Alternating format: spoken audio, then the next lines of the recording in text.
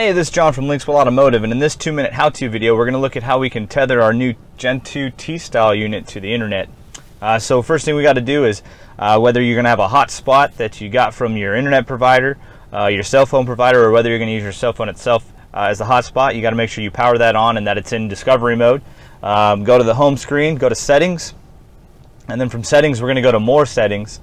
This is going to set us into the Android side of the settings. Our first option is Wi-Fi. Make sure that's turned on, and as long as the Wi-Fi is turned on, it's going to start pulling up all of the closest Wi-Fi networks we have. Find whichever network you are going to be using, whether it's your cell phone, whether it's a hotspot, whatever happens to be. Select it, punch in the passcode. It will connect. Once it's connected, it'll say connected up there, and you will get an icon up on the top corner showing that you have Wi-Fi.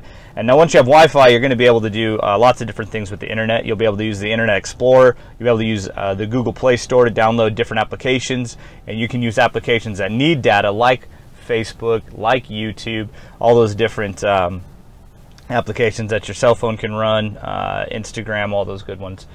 So you want to make sure that you tether your internet if you want to be able to use any of those applications. So this is a quick 2-minute how-to get that internet working on your new T-style unit. We've got some other good 2-minute how-tos, how to function the navigation, how to use the Google Play Store, how to get to different applications that you've downloaded.